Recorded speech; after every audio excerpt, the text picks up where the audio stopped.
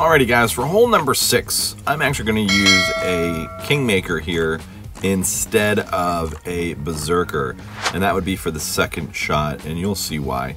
We're going to go max top and chew to the right. It's a no moving target, so that means you're not going to touch your target until you have to do your adjustment, which here is 0% max numbers, which was 1.5 rings. And then I started to go with full OP, and I switched to 5 rings, so we ended up going with 5 rings.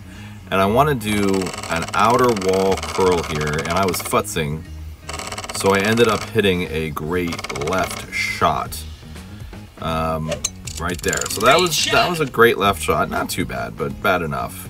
But it's okay. It comes up here nicely. As long as we don't hit that rough, you're totally fine. It rolls down, so it evens out, so it'd be just like a perfect shot. All right, 393, good drive.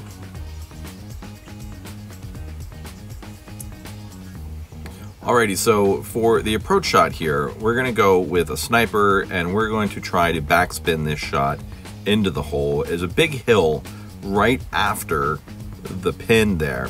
So I went with 3 back, and you can see I'm going right over to the pin area, and I did 1 to the right.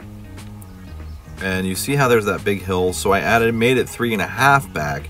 So you want to put your ball guide just shy of the hole. Now remember, I did hit great left, so you might be a little further up on closer to the pin.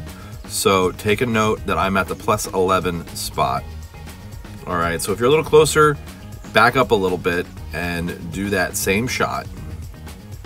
All right, 20%, and this comes down, bounces right off that bunker area, and look at that thing of beauty right in the pin for an albatross. Second one of the day. I will definitely take that.